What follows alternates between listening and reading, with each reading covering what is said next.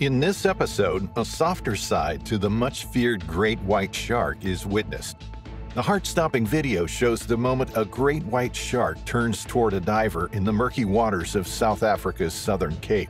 It swims right up to the diver before nibbling his GoPro camera. The shark's teeth are just millimeters from his scalp, and yet the shark is gentle and inquisitive. Hit like and subscribe. This is Fierce. When animals attack, the stories make headlines across the world.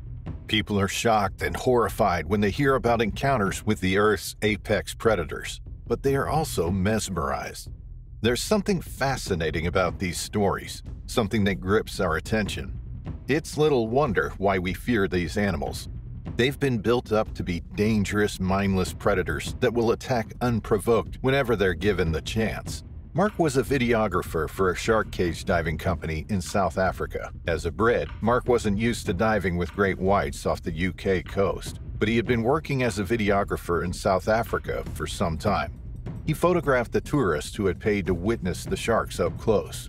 The dive company operated out of Mossel Bay on South Africa's southern Cape. The bay and the surrounding area are teeming with marine wildlife. The waters are full of fish, seals, whales, penguins, dolphins, and of course, sharks. It's considered by some to be the best place in the world to see great white sharks, and tourists flock there for a thrill-seeking adventure. In July 2023, Mark boarded the boat full of tourists and they motored out to sea from Klein Beach. The choppy waves made for a bumpy ride, but the 31-year-old was used to it. He had done this dozens of times before. What better job in the world than being paid to swim with sharks? When they reached the site, the crew cut the engine and lowered the cage into the water, its top sticking out above the surface of the sea. The tourists began to prepare themselves for entering the open ocean. They pulled on masks and snorkels. The water was murky, visibility was poor, but the sharks were out there and they were coming their way. It wasn't long before the tourists got their first taste of adventure. Their hearts thundered in their chests as the shadowy image of a great white shark emerged before them. The shark circled the boat. From the deck, the crew could see the characteristic shape of the great white below. Its dorsal fin slicing through the water's surface, its tail propelling it slowly forward as it inspected the boat and the people in the cage. It glided slowly by, carefree in its movements, but with an incredible power capable of being unleashed at any second. Mark strapped his GoPro Hero to his head and submerged beneath the waves. He sank beside the cage on the outside of the bars and pressed the record button on his camera. The shark swam around the cage. It circled the tourists and thrashed in the water as it took chunks of meat that were thrown from the boat in front of the paying guests. Mark continued to record. Despite the poor visibility, the footage was good. The customers loved to watch back their experience and show their friends just how close they came to one of nature's greats, but none came quite as close as Mark. As he was filming, one of the sharks turned and swam directly toward him. The tourists inside the cage held their breaths, their eyes opened wide. Was the hungry shark, already enticed by the taste of fresh blood, going to take a bite from Mark? Was he going to be next? Mark stayed calm. He had been in this situation before. He marveled at the incredible animal before him. Its huge head and body. Its mouth was slightly agape, revealing its razor-sharp teeth as it came towards him. He could see the pink flesh inside its jaws, but it showed no aggression at all. It was merely curious, swimming gently toward the young cameraman. He could likely sense the electrical pulses from the GoPro and wanted to investigate. It swam up to Mark and nibbled the camera on top of his head. Its teeth were almost touching his skin, and still Mark remained absolutely calm.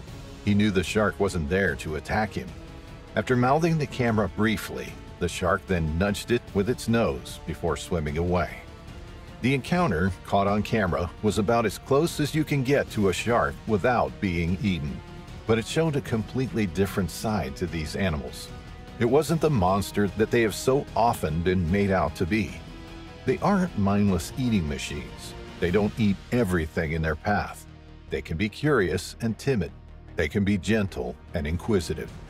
Although the incredible footage shows a softer side to sharks, people are fascinated by the video.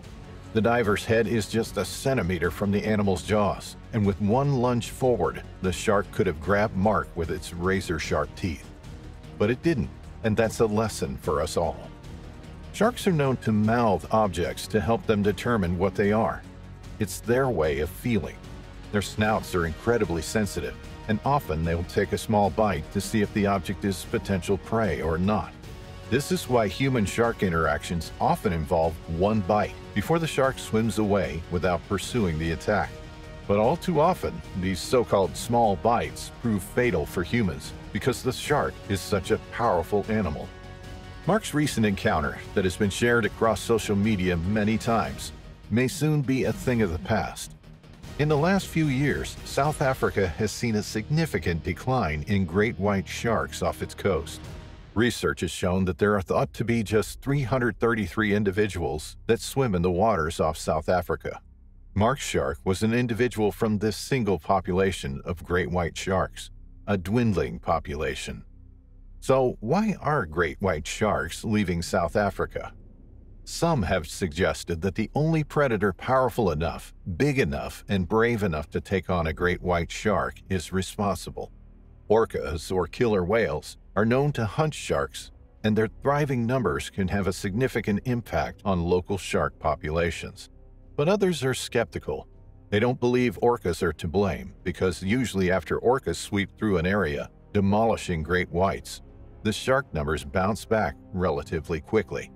Other factors are likely to be at play. Firstly, South Africa's shark nets, which have been deployed along stretches of the coastline to protect swimmers, result in considerable deaths of marine wildlife. Not only are sharks caught in the nets, but other animals, including the shark's prey, die from entanglement in the nets. This adds to the decline in shark numbers in South African waters. Furthermore, their food source is becoming scarce.